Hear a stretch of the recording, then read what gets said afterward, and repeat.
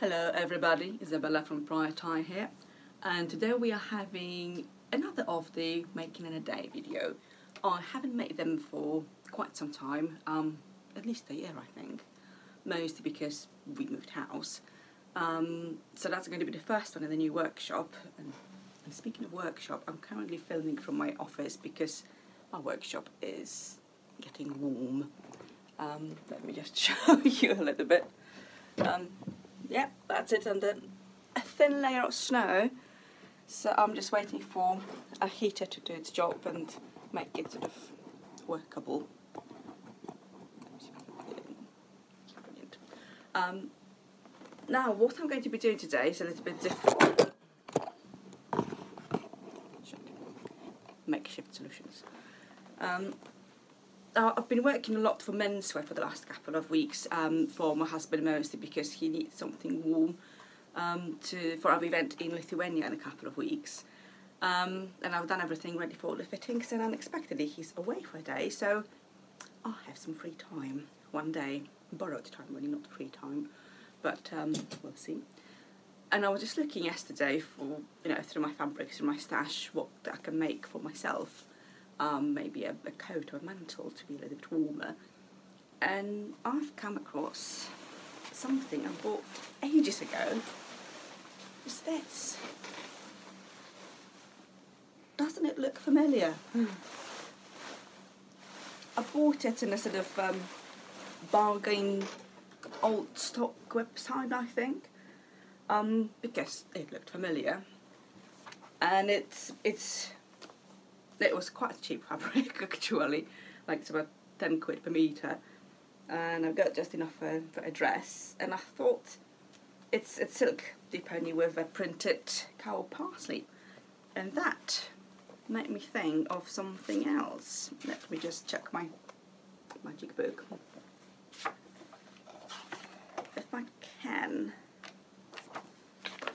I would like to make a cheap version of this, the velveteen coat. Well, obviously, I mean, this is a spectacular item. It's not very complex structurally. It's a loose coat, but it has amazing embroidery and the fabric is superb. So obviously, that's not what mine is going to be. It would be lovely to see it recreated. It would take a little bit of time, but tempted. Because the embroidery, not an embroideress, but the embroidery here is pretty straightforward. It's mostly cushioning. But for that, I'll have more time, and unfortunately, I have a business to run. And for me, the priority is bespoke orders, stuff I make for the shop so that I can pay my bills and feed the cat and stuff like that. Then stuff I make for my books. And at the very bottom is stuff I make for myself, and that also has some priorities. So it's very rarely that I actually have some time to do something for myself that I'm not be selling on or using for something else. So yeah, one day is all I have. So obviously it's not going to be a direct recreation, it's going to be something much cheaper, much faster to make. And yes, possibly a little bit lighter. I will interline it, but it might actually serve as a tea gown, as well as a coat, or coat for summer months, not winter ones. But I'll see if I can take it to the Lithuania as well for sitting over my evening gown if it's a bit nippy, wherever we are. So it's well, we'll see how it goes. I have found, because the problem was, you have very useful diagrams in the V&A book, but you didn't see the front.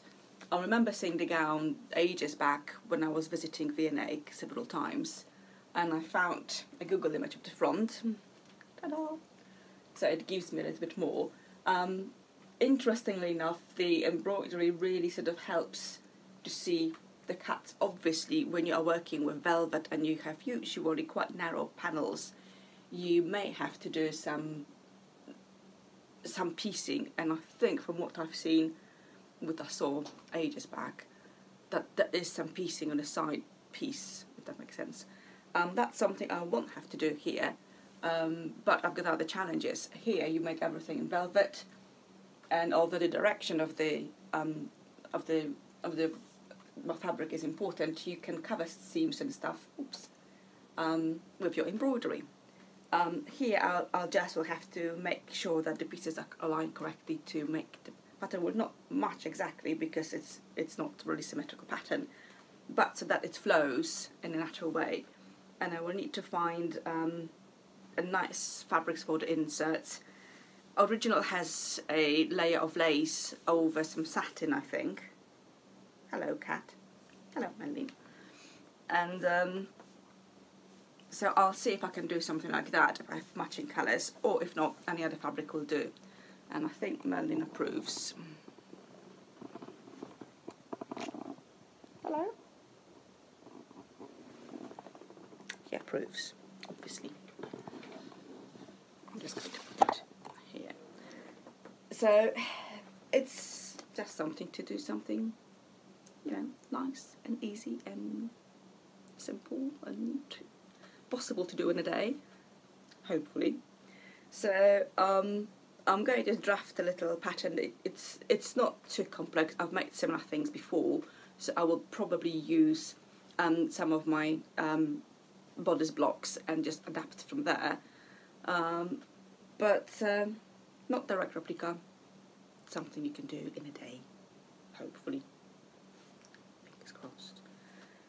So yeah, I think once the workshop has warmed up a little bit, I'll put my warmer clothes and a hat and then go and start cutting out and planning. So I'll see you from there. This is not the instruction video, obviously, so it will be lots of time lapses, and I will sort of stop and say what I'm doing and why I'm doing it. And hopefully by the end of the day, I will have a coat. See you in the workshop. Right, I'm in the workshop. It's cold, but okay, the heater is still on. And I'm going to start drafting the pattern. I sort of, more or less, that's the pattern I'm working from, basically. I'm not mathematically inclined person. I just freehand most things. So all I need is a diagram like these, showing some possibilities, then making them up in a mock-up based on one of my patterns over there that I know sort of fit. And then seeing and improving the mock-ups. So sometimes it makes several mock-ups, sometimes it takes one. Really depends, but at least something you can't really count for in maths is the difference of the sides. So if lots of people nowadays have one shoulder lower than the other one, that will sort of show quite a lot if you're working with a mock-up, but not necessarily in a mathematical diagram. Still, mathematical diagrams have other advantages which I don't have, and I have to do more mock-ups, but there's always a balancing line. So if maths works for you, fantastic. I don't have that skill, and it's not really that necessary. Anyway, I've got my pattern. I need to have a look closer what sort of fabrics I will use for the inserts. I've got the calico. I'll be using one of these. This is 85 bodice. Sleeve will actually be pretty. I've got a better pattern on the sleeve actually, so I might use a later pattern with darts, because I think there's some darts involved there as well. It doesn't look like it's only the gathering. And I have a 4-piece generic Victorian bodice, which I'm going to utilise and just use it as a base to draft out the lines. So, yeah, let's do it. It's about 10:30 in the morning, so not an early morning. It's winter, so I don't get up very early in winters. And let's see how we get on.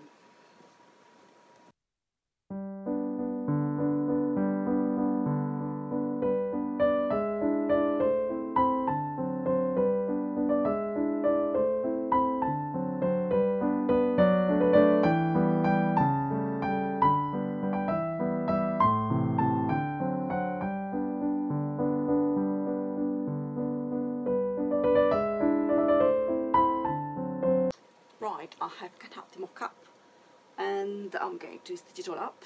I didn't do the sleeves because I've done the sleeves before so many times that it's not really needed. And I will draft the collar once I have the coat on and I see if the neckline works. I've also found a couple of fabrics that would work for the insets. I did have some nice lace and satin to create a more textured look, but the lace was just not right. It's lovely, but just too bright, too contrasting with the main fabric, so that will distract. So I thought I'd go for the leftover of that.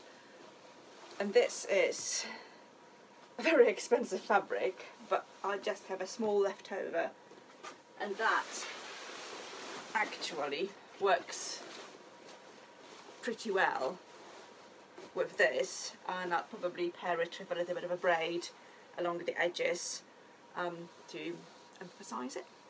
So that's my braid, and that satin will be for the lining. Now normally the pieces in most Victorian stuff would be flat lined for a variety of reasons.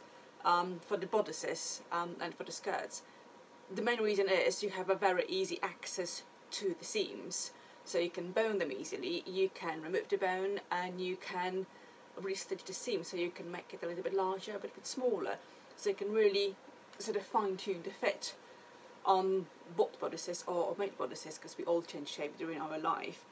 So that was one of the main reasons why the flat lining was done, easy access.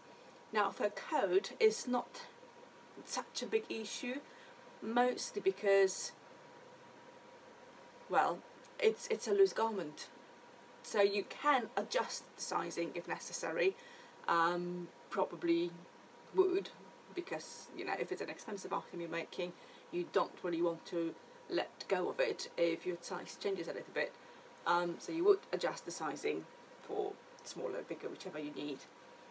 But then it's just not that often. At the same time, lining inserted separately will cover all the seams, will cover all the mess inside, and if the coat flares open, it doesn't show any sleeves. So I think I'll go for that version. Not sleeves, seams. So I think I'll go for that version. So yeah, let's stitch the mock-up first, see how it fits, and take it from there.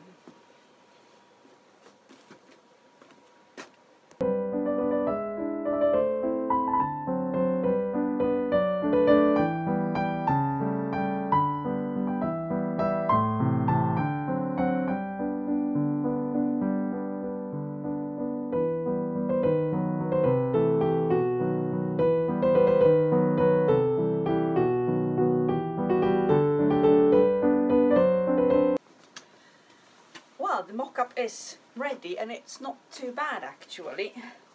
I just marked random darts, but the straight front definitely works. Obviously I'm not wearing a corset at the moment, but I still have some space here if I do, because then the boob is higher up. I think the only thing I will change is make this inset panel a little bit thinner, but it flows nicely.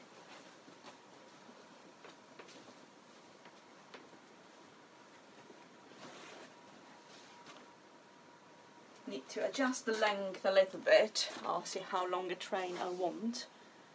The sides are a little bit too long, but the loose fit is quite nice and comfortable. The arm side a little bit in. I sort of need to plan, because if I need to sell it at some point, it would be nice if it fitted a variety of sizes, as a loose coat should. So I'm going to put some notes on the mock-up now and cut it all out in the fabrics. And I will use this mock-up as interlining for the silk, because it's a little bit, well, it's not flimsy, but it's deep only, so you know what I mean. It's not, doesn't have the weight that will make it hang nicely. So this will go as an interlining, so it won't be wasted. I might take some measurements of it, just in case I fancy putting it in one of my books. It's not a bad design. It's just a loose gown. Obviously it will look much better if I have contrasting colours, so let's be about it.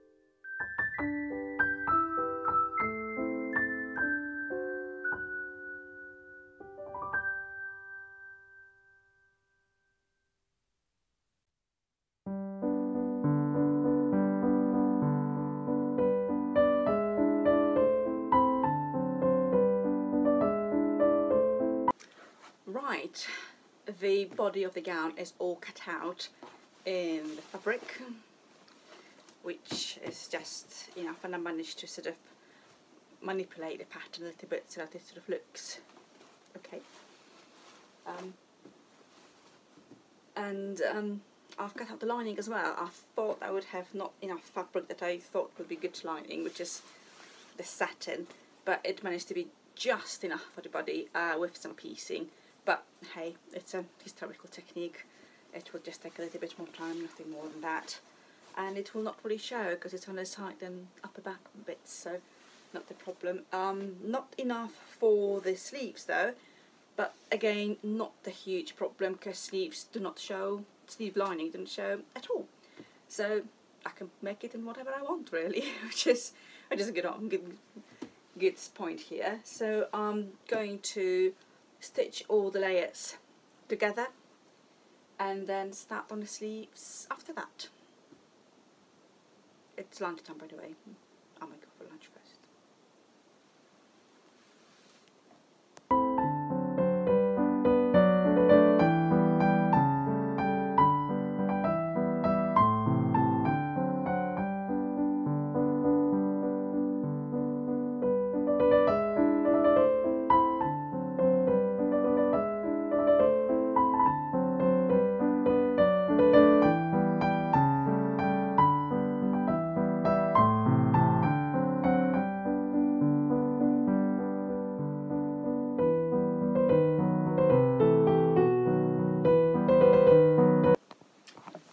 Right, we have a body of a coat.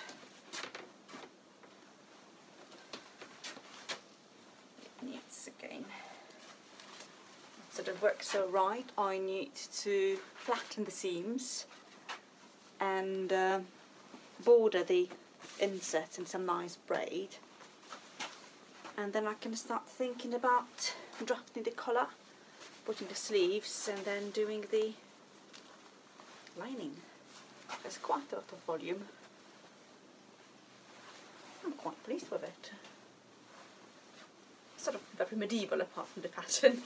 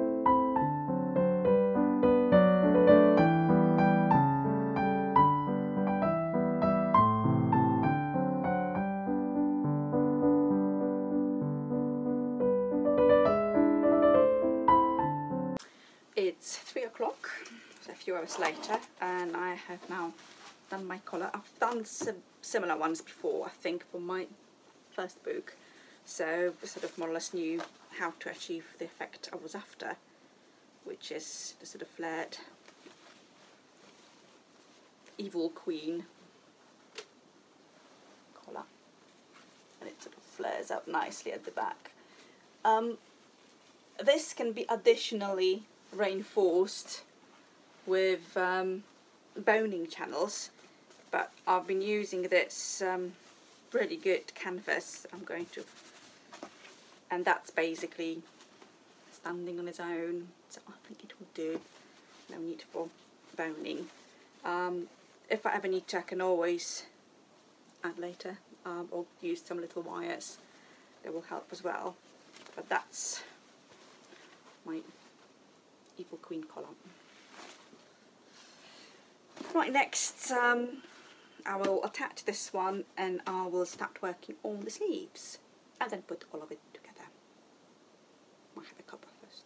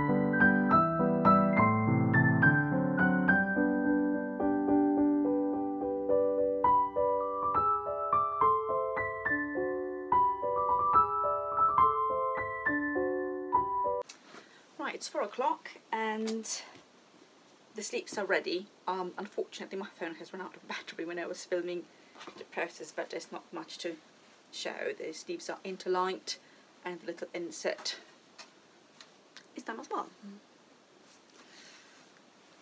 So that is done, so I'm going to put the lining in now into the sleeves and then work this one. And they work on the, what's the name, darts at the top and the gathering. So it's all going to be in one bit, I think. I might assemble these first, because then I can backline the cuffs. It'll take some time. So that's the next bit to do, is the finish up the sleeves and then set in the lining. Well, make the lining up and set it into the gown, and we're done. So I think another hour and a half.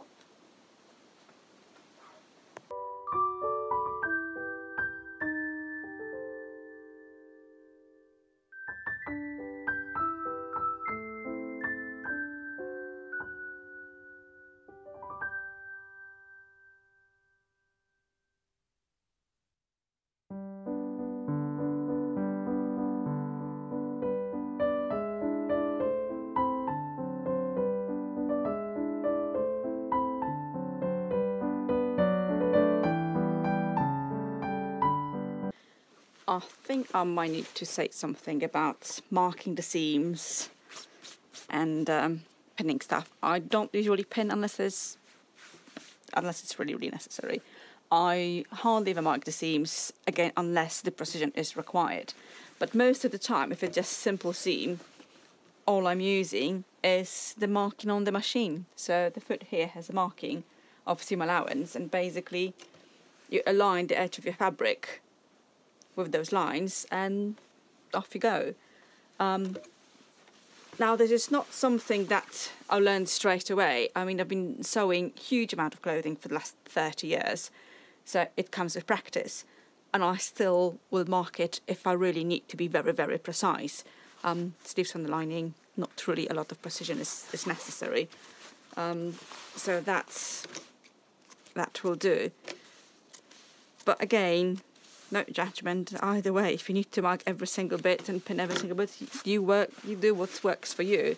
I suppose once you start getting more experience, you realise that some things are needed always and some things can be skipped. Not exactly cheating, but you know what I mean. Right, I'm going to iron all of these and assemble the sleeves and see if I can fit them in.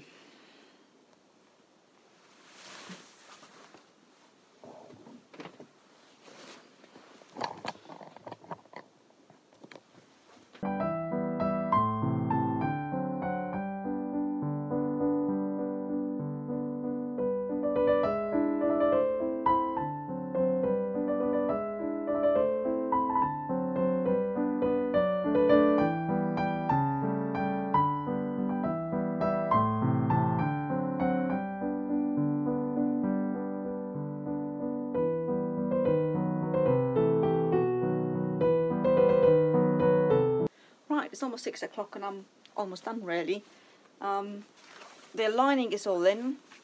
I will do the lining for the collar later on in the evening because that's hand stitching job, so that's something I do in front of the telly in the evening to relax. So the last thing for today I'm going to do is just set in the sleeves and we'll be done.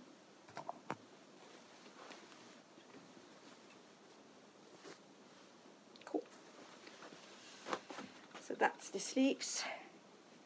That should take another half an hour, and then to finish later on. I'm not sure how to close it. Probably hooks and eyes. Not sure if it has a closure.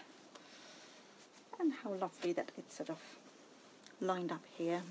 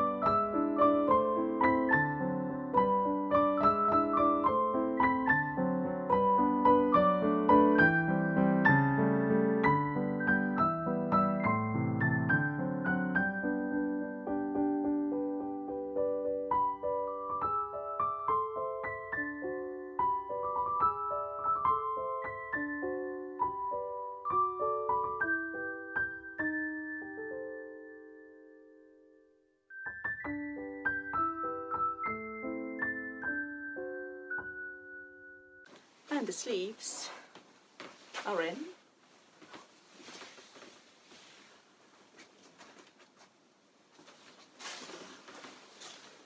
And the coat is done, apart from the collar, which is the evening's job. I'll take it to the event and take some nice photos of it. I love the introvert colours.